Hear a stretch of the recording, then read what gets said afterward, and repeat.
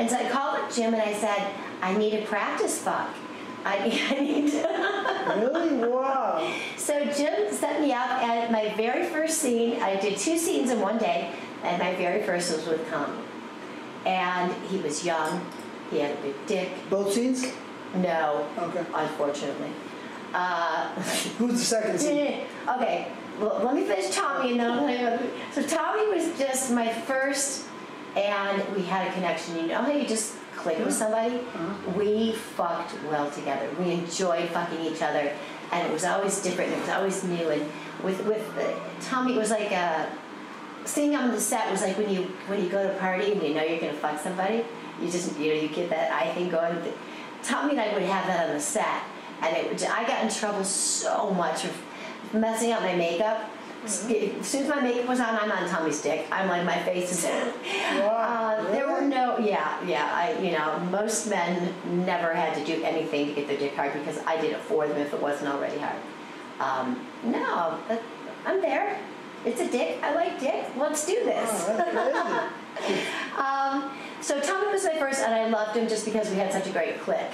But then my second scene was with a person who smelled and was hairy and very unattractive, and I had no interest in fucking him whatsoever. So what I did was I went to the director, Michael Carpenter, and I said, okay. I love Michael Carpenter. Isn't he the best? I love him. I fucked for Michael on loops.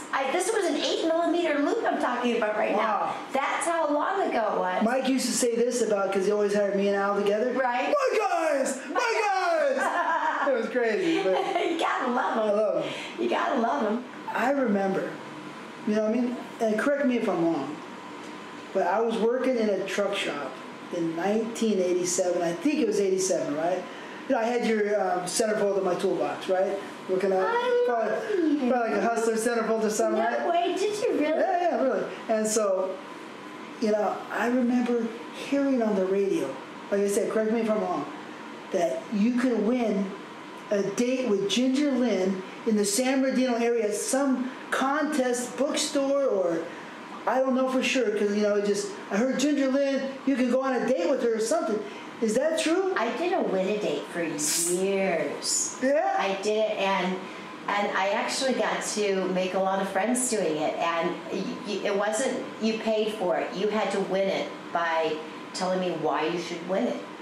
You know, that it was like, why should I go out to dinner with you? You know?